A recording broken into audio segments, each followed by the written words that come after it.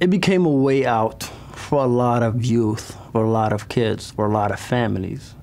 And there's no other alternatives. And most people in Somalia are the prodigy of, 20 years of war.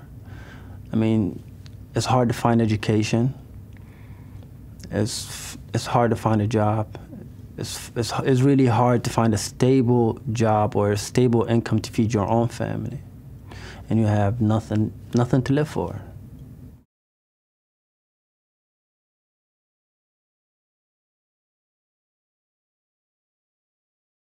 Paul worked with us as a group and worked with us individually, and he actually brought the best in each one of us and throughout every scene.